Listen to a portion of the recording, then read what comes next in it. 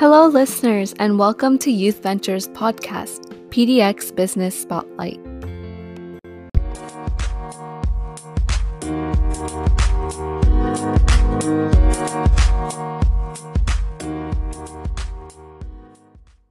Hello, everyone, and welcome back to this episode of PDX Business Spotlight. Today, we're here with Beatrice, who's the owner of Bumble Bath Soap. So, Beatrice, could you please go ahead and give an overview of who you are, what your business is about, and how you got started? Yeah, hi. Thanks for having me. So I'm Beatrice. I grew up in Chicago, Illinois, and I moved here about 6 years ago. And I started working as a professional chef, and then I lost my job due to the pandemic, and that led me into what I'm doing now, which is I have a small business and I make soaps, bath bombs, self-care products, and I do like markets around Portland, and I'm in some stores around Portland, and that's kind of where I'm at now.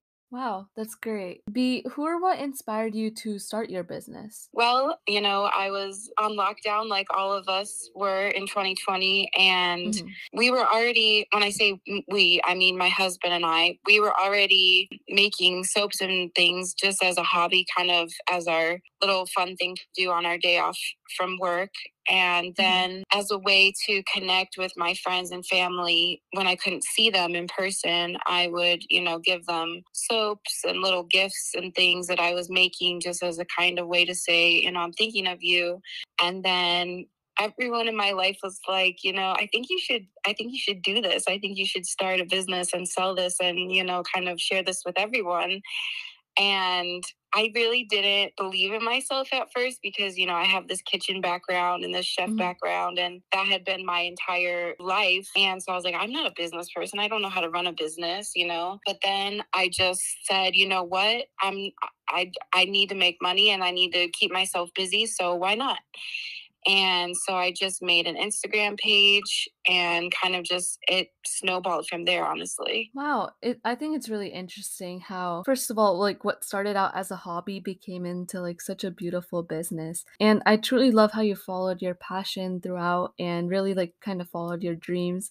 Also, it's really amazing how much family support you had, because I do know there's often members of the family or like friends and relatives that don't always support every single decision. But it seems like your family really had like a lot of input and a lot of like continuous support throughout. Yeah, I think, 2020 showed a lot of us that, life can be different. We can, pursue different things, even in a time of, unprecedented things and scary things happening. There's still a place for art. There's still a place to be creative. And I think, honestly, that making this business into a reality during that time is what kept me sane and kept me happy and kept me motivated, because I did go through a big identity crisis, when I was sent home from my job, and they were like, that's it. I've been working tirelessly, 60 hours a week in the kitchen, creating dishes and connecting with customers and connecting with my community. And then I was just cut off from all of that. And it's like, well, who am I now? What do I do now? And so I think my soap making and, self-care products that I create for folks, it's similar to cooking in a lot of ways. So I just, in my mind, I'm still, technically a chef, but I just have a different medium now.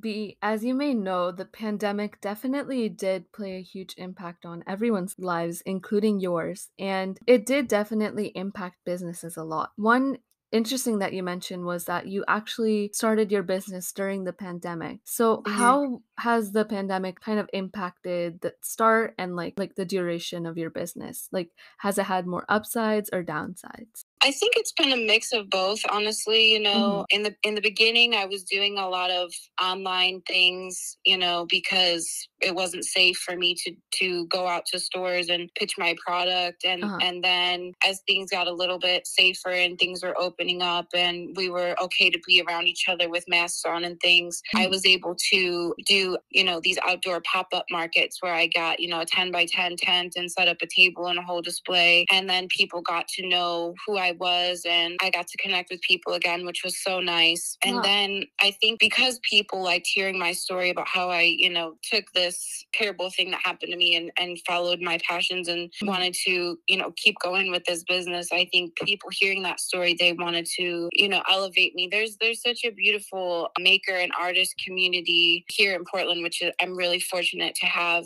And I think, once I kind of started to meet the right people and telling people my story, they just opened the doors for me, and the doors just continue to open. And I feel so grateful for that. It has been, I would say, some downsides. It's been difficult, I feel like, to kind of break into stores right now because a lot of stores don't want to take a risk of buying too much inventory because they're not sure, are people going to come into my store? Are people going to buy these things? So that's where I've had a little bit of difficulty, but I'm still persistent, and there are a few stores who I do have accounts with, and I'm grateful for them. But I'm always hoping to do more and always hoping to expand my business, right? And so I see the end, of this, people being weary about investing in new businesses. I think, now that things are being opened up again and it's safer and we have vaccines, maybe I could break into a hotel and have my products in a hotel or, Airbnbs or something like that. I definitely do love how, first of all, you definitely faced a lot of struggles while opening your business and before and during your business. But I love how you truly did like persevere throughout like all of those struggles, and you were able to become the owner of such a successful business and like get through all of those struggles to reach this point. And I also love how you were really like welcomed into the BIPOC-owned business community. I do know that the community is like really welcoming, and I love that you were easily able to become a part of that. Yeah, I don't think I would be where I am today without the people that I've met along the way, because you get these people in your circle and then they tell you, hey, have you checked out, this market, or hey, I did really well, in this store, maybe you should go check it out. And so I really listen to and get all the advice that I possibly can because I am so new to this. And I think it's really beautiful that people are willing to share, their stories and share advice with me, because one thing we all like to say, I think in the circles it's community over competition. That's kind of the slogan I think that everybody says, and they really take it to heart. Definitely. How has being a person of color affected your business, either positively or negatively? Yes, I mean, this is a really interesting part of the interview, because coming from Chicago, where it's so diverse and a melting pot, if you would, Mhm. I never really saw myself as being different than anyone. I was just another brown girl in the sea of brown people and black people and all different shades of people. And so when I moved out here, it was a really big culture shock for me. And people want to celebrate me and amplify my voice because I am a person of color, and I think that's really great. But it's something that I'm not really used to. And when I participate in these markets, some offer a discount for people of color, which is great because sometimes booth fees can be expensive, and so to get that little discount is great. My people's market is a market that only has vendors of color and makers of color, which I think is a beautiful space for our community, to have that and to let people know, hey, when you come shop here, you're only going to be supporting people of color. And honestly, I don't think there's been any negatives to it. I've felt nothing but a sense of community and people wanting to help amplify my voice and give me breaks and push me to the front of the line, if you will, which is it feels nice Yeah. sometimes, to have that, to be recognized for that, because in this world sometimes you feel like you don't get those things. And I do know that the BIPOC-owned business community especially is just so welcoming, and I've been to the My People markets and all of the BIPOC markets, and like I definitely see like a huge like sense of community within all of the business owners. It's truly magical to be in them. I agree. And This might be a bit of a difficult question, but what is one of your favorite products that you sell? Well, I have eczema, and so this was kind of the reason why I wanted to make my own soap and things Mhm, because everything I was getting from the stores was just breaking me out or giving me rash or just leaving me dry. And so I would say I've really fallen in love with my goat milk soap because mhm, it's the only thing that's really helped heal my eczema. And I also make CBD bath bombs, which are great for people like me who stand all day long, and I have a lot of like soreness in my back and soreness in my knees. So I'll just take a CBD bath and treat myself to that. I know it is a hard question. I have so many that I like, but I think those would be the two standouts. And I'm always coming up with new things. Like I've been making laundry soap for years for the same reason because I'm so sensitive. And so I just started selling my laundry soap now too wow. for folks who are just like me who can't find a good alternative to what's in the grocery store. So definitely to all the listeners out there, if you want to check out the products that B just mentioned, you can go to the link in our podcast description box of wherever you're listening, and you can go to her website where you can shop all of those products. Also, B, kind of similar on the products that we were talking about, what Mhm. are some of the ingredients that you use to like create your products, and what are some of their benefits? Right. So I spoke a little bit about the goat milk soap, and Mhm, goat milk is like super rich in, lots of different vitamins that are nourishing for your skin. Not only does it help with eczema, but it also helps, if you have acne. It's been said that goat milk has anti-aging properties mhm, and things like that. And then I really pride myself on using all natural, locally sourced ingredients. So, like mhm, for example, I get a lot of my bulk ingredients from Shea and Company, which is right here in Milwaukee, Oregon, just like right outside Portland, basically. mhm, And yeah, I try not to use any harsh chemicals or ingredients. I use a lot of dried flowers that I get from House of Spain, which is also a local Portland company that has beautifully dried herbs and flowers. Otherwise, now that spring is here and summer's here, I like to go foraging for my own flowers and herbs sometimes too and dehydrate them myself. And I'll put those on top of the bath bombs. And then yeah, mostly just all really good nourishing things for your skin. wow, and along with that, B, I also really do appreciate how along with, like, creating your products, you're supporting local vendors on the way to, like, buy ingredients to create your product. Yeah, that's a big part of my message. I Mhm, love, especially now that I am a small local business, I always love supporting other small local businesses as well. And I would say another big thing that goes along with my company is I don't like to use a lot of plastic, mhm, so that it is, environmentally, friendly. So you'll get things in recycled brown paper boxes or, glass or no packaging at all. And mhm. so, yeah, I try to be conscious of those things for sure. Wow, I really do love your message and your continued support towards supporting local businesses and towards keeping your packaging sustainable and everything about your Hmm. business sustainable. Hmm.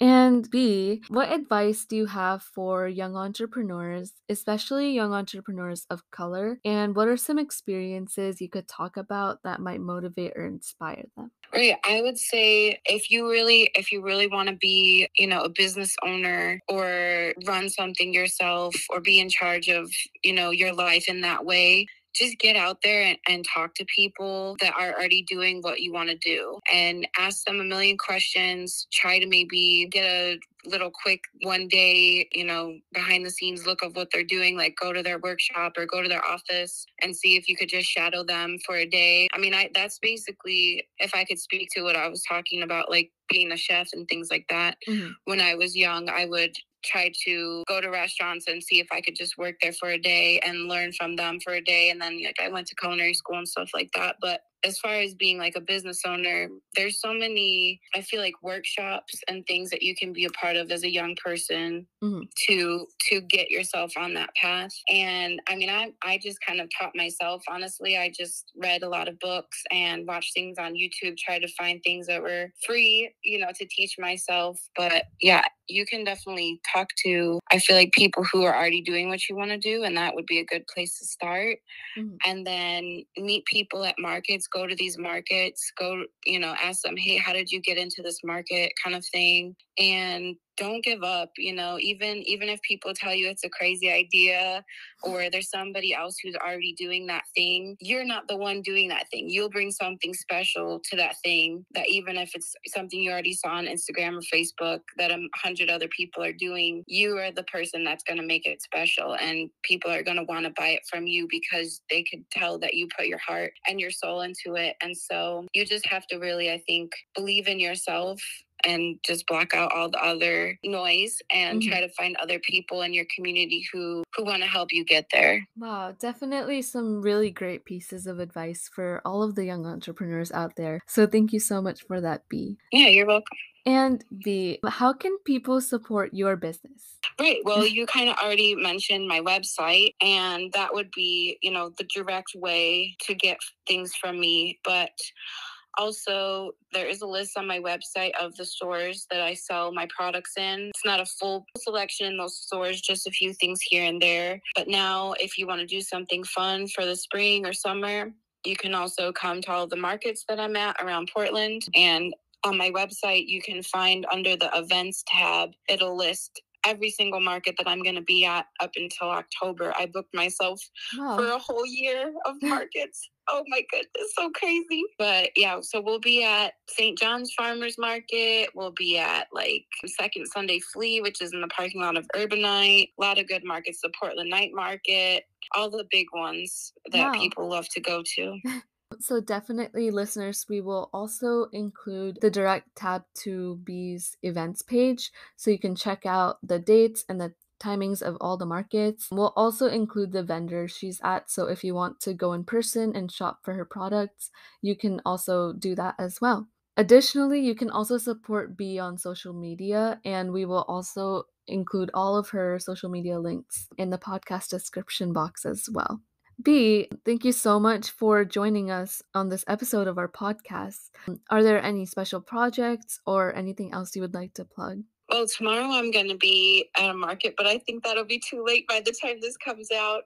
So I would say just keep following along on our Instagram and our website. We're always doing really fun new things. I just put my shampoo bars out on my website, which is, really good low waste alternative to buying shampoos in plastic bottles. And yeah, I would just say, just keep checking out my website, and you could always feel free to DM me on Instagram or email me if there's something on my website you have questions about, or if you want to see different new products from me. I'm always open for suggestions. Of course. Thank you so much, B. Is there any final words that you wanted to say or anything else you would like to add? No, just thank you so much for having me. And, if you have a crazy idea that you just really are passionate about, just go for it, because you never know where it could take you. Of course. Thank you so much, B. It was truly an honor to interview you and to spotlight your story. That is it from PDX Business Spotlight.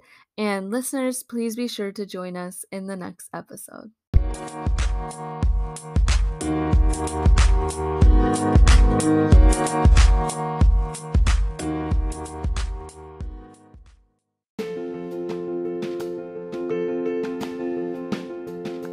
Thank you for listening to PDX Business Spotlight by Youth Venture, and we hope to see you in the next episode.